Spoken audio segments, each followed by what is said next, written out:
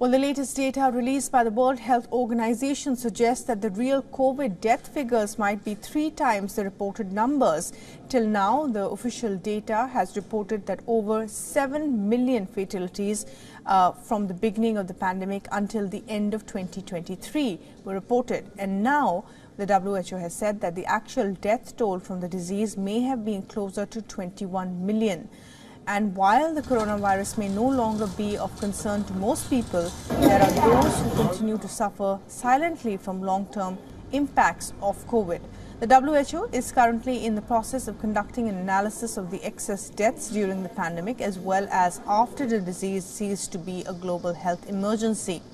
What is excess death that the health body is probing? Well, it is calculated based on the difference between observed deaths in a specific time frame and the expected number of deaths from the same period.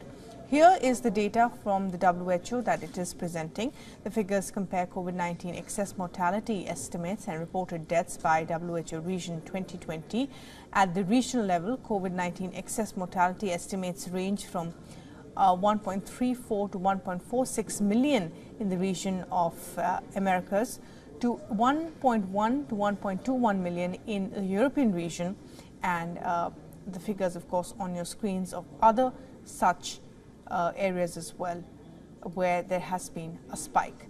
Now, researchers say that this unusual discovery is due to some countries not reporting the death toll correctly. The actual number of infections caused by the virus is also subject to speculation. Underreporting cases of COVID-19 deaths from the government records and amid a spurt in infections worldwide, this could be a concern, particularly in terms of capturing important data that would help the health authorities make the right call in case a need arose again.